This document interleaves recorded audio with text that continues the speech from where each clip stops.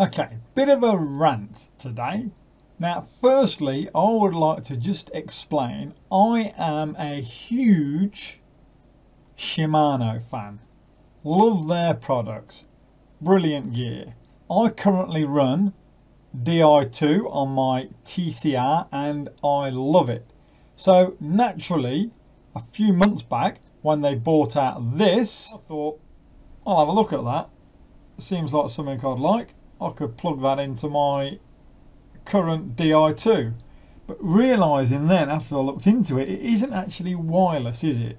It's wireless to your Garmin product. That's it.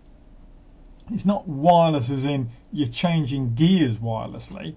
So to me, unless I'm missing something here, this little box here is just a complete waste of time. I don't know what Shimano were thinking with this.